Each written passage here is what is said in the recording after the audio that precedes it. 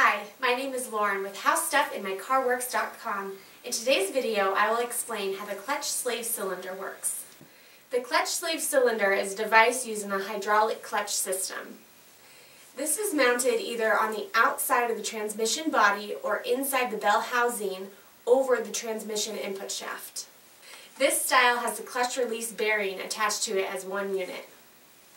The slave cylinder that is mounted to the outside of the transmission housing is usually held by two bolts. This type of slave cylinder has a rod that extends out every time you press the clutch pedal. The clutch pedal is attached to the clutch master cylinder. The master cylinder converts the mechanical movement to hydraulic pressure, which is then transferred to the clutch slave cylinder.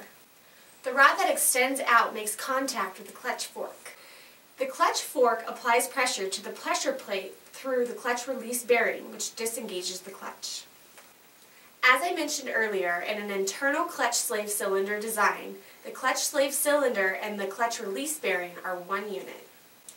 This unit slides over the input shaft. It is held by 2 or 3 bolts that attach it to the front of the transmission housing. This design operates the clutch without using a clutch fork. What are the symptoms of a bad clutch slave cylinder? Usually when you have a bad clutch slave cylinder, you know it right away. Since this is a hydraulic part, once the seal inside the slave cylinder goes bad, it will start leaking. At the same time, because the seal is not sealing properly, it allows air into the system, which causes your clutch pedal to feel soft and spongy. When a clutch pedal feels that way, it is an indication of air in the system.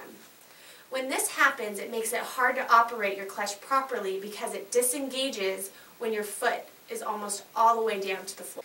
At times, you may not even be able to place your car or truck in gear when experiencing these problems. A bad clutch master cylinder will have similar symptoms.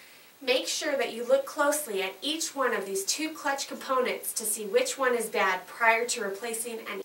Look for signs of fluid leaks to see which one is having a problem. For more tutorials regarding the clutch system components, their operation, and replacement guides, visit our website, Howstuffinmycarworks.com.